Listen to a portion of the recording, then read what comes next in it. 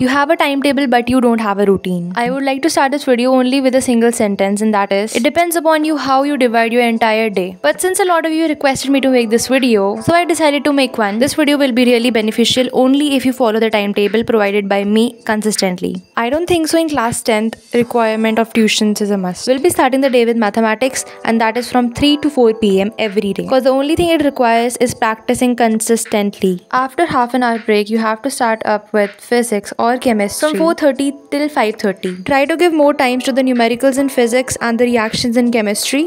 Class in biology is really very limited and you can do it 4 days in a week.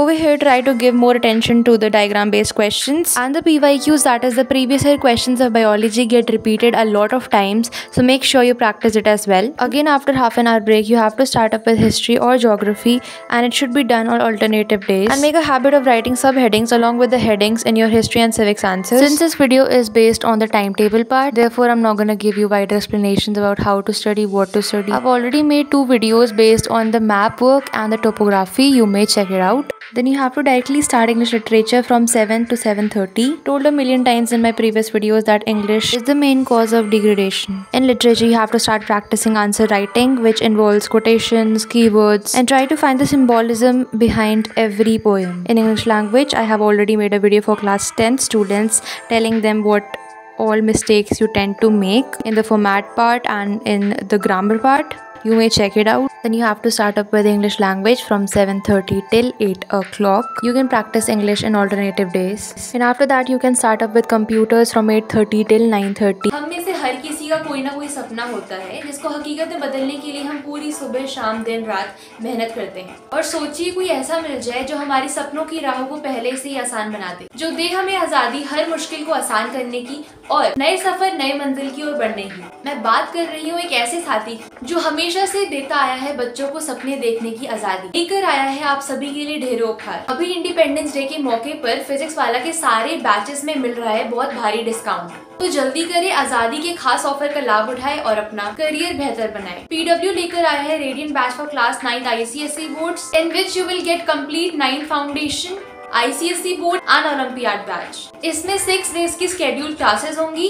Classes will be live and एक दिन में 2 से लेकर 3 classes होगी। The complete course will be accessible to all the students until June 2024। You will be provided by dedicated subject experts for solving your doubts through best in class doubt engine. ये batch आपको 15 अगस्त के offer में मिलेगा 3499 का नहीं, सिर्फ और सिर्फ 2500 का। And PW has other surprises for you all. Independence Day big sale is going on PW store. Go check it out. तो PW के कोर्सेज को परचेज करने के लिए डिस्क्रिप्शन में PW लिंक पर क्लिक करें। एंड कोर्स को परचेज करने के लिए आप मेरा कूपन कोड यूज कर सकते हैं MOLL150 for instant discount of ₹150. And if you are N ICSE class 10 student, you can definitely join the class 10 victory batch. Don't miss it out. I will try to provide you the PDF of these important programs. In both, we have really normal output questions. And in case you don't have any idea about the programs, then you may check it out from the PYQs. Try to compile every other program that you feel is important or any output question. Suppose this was my semester 2 computers. In this booklet, I wrote a couple of important programs which I felt were important, and these were some output questions. I made the same booklet for chemistry as well. These notes might seem very fancy and time consuming, but it's not the case. I have already made a video on how I take notes that are efficient, aesthetic, and also less time consuming. The second last study session is of Hindi, which is from 9:30 till 10 o'clock. If you are underestimating Hindi right now, let me tell you the significance. Hindi and computers are the only 2 subjects which are counted as individual top 5 subjects.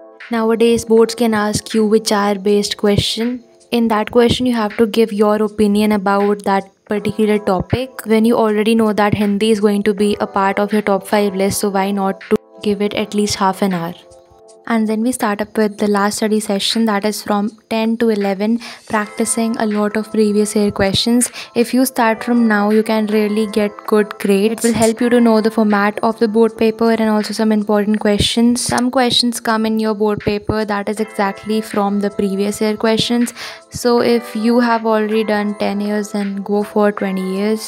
To be honest, you can make a better timetable for yourself than me giving you, because you know your strengths and weaknesses in every other subject, so the allotment of time totally depends upon you. But this timetable is perfectly made so that you can manage all your subjects all together in one day. You still have 5 months for your board examination, and this is the perfect timetable, and it will really help you in getting good marks if you follow it consistently. But now the biggest question arises, how will I be able to stay motivated to follow this timetable consistently? It does not happen with everyone, but a few of you might be stationery obsessed. I'm not saying that buy expensive stationery, but investment in education is better than investing in other useless things. So it will be better if you invest in your stationery and in your education. This is how you make your studying fun. Rewarding yourself after completion of a goal can help you in keeping yourself motivated for longer hours. And one of my favorite methods was to teach someone. Suppose there's a topic and I am explaining it to someone, I have to put a lot more efforts, like extra efforts, to make that person understand. So it will enhance my understanding as well. You can also teach your friends in that way. You'll be able to revise things and it will also benefit your friends. I was in class 10th when I did my first live sessions for class 10th only. It might seem a little weird, but I did these live sessions for two main reasons. First reason was to share my knowledge with others and also to help them by providing some important questions that my school teachers gave me. And second was to do my revision. It was also kind of pressure on me to complete my revision on time so that I can do live the next day. That's what I wanted to convey. At first I thought studying online is not really effective, but then I tried once and seeing others studying made me also motivated to study. Like there are many apps where you can study with students worldwide. One example is Studystream. At the last, I hope that you will be following the timetable I gave you. To be honest, there is no use of making timetables and all because it depends upon you how you study. That is how effectively you study. But because this video had a great demand, so I decided to upload it. But trust me, this timetable video will be beneficial to you only if you follow it. Try it for 1 month and see the results. That was all for the video, guys. Like this video, subscribe to my channel and hit the notification bell for latest updates. I'll be back with more class 10th and 9th videos and 11th videos. So yeah, stay tuned.